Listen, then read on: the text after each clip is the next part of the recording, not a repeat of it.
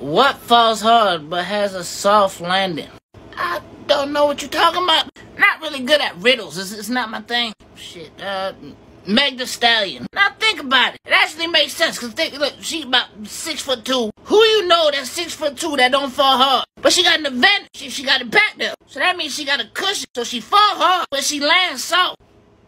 Oh, you didn't think I was gonna get it, huh? What, man? I'm like the Riddler. Man, next time ask me something harder. This was too easy. Okay, so it's Monday morning on a Friday night. You walking home from work on your way to school. In your bed, you see without looking a hairless snake. What would Jesus do?